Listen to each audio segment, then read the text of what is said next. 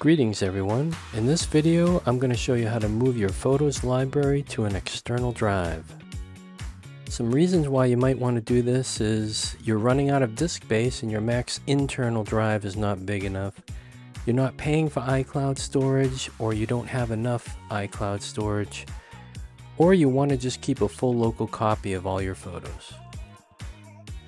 So here I'm using a SanDisk SSD drive, but there are other alternatives and I'll put some links in the description.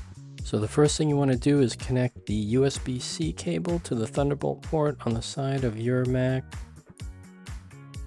And then if you get a pop-up message asking you to allow the accessory to connect, you want to click Allow.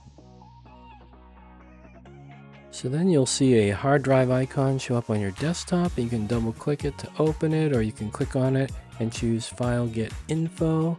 It'll tell you more about the drive, how big it is, what format it's in, and we want APFS. We don't want case sensitive, so we're going to erase this. It just needs to be APFS format. So to do that, there's a couple of ways. You can control click or right click on the drive icon and choose Erase Disk, and you can put in a disk name and choose APFS at the top. Doesn't need to be case sensitive or anything like that, just the top option. For an SSD drive, that's what you want, and then you click Erase.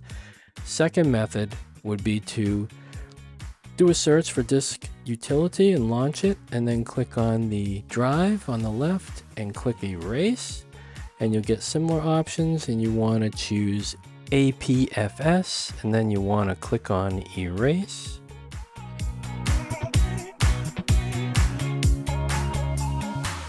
It should take a few seconds and then it should say done. So you want to click done here, and we can exit disk utility, and then we can click on the hard drive icon, choose get info, and we can verify format is APFS and the disk size.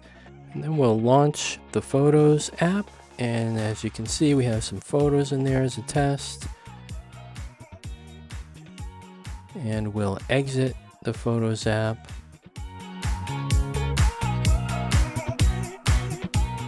And now we're going to go to the Go menu, to Home, and then to Pictures. And if we go into the Pictures, we'll see where the Photos library actually resides.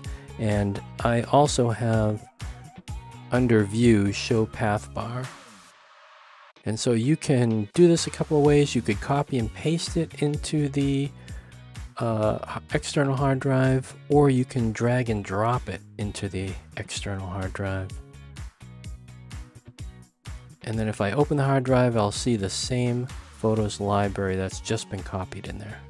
Now we need to tell the Mac OS where the Photos library is going to be from now on. So if we hold the Option key down and launch the Photos app, we'll see where each path is.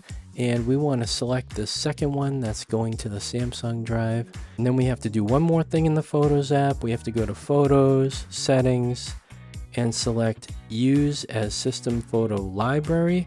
And that will make sure that any applications you're using will access the Photos library that's on the Samsung drive. And we'll launch everything again. Everything looks great. And now we're using the external drive. Now the only issue with keeping your Photos library on an external drive is you always need it connected.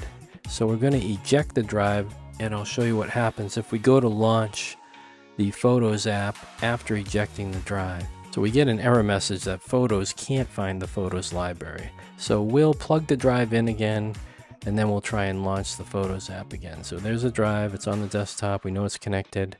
We'll launch the Photos app, and boom, there we go. And that is how you move your Photos library to an external drive. I hope you enjoyed this video, and thanks for watching. We'll see you next time.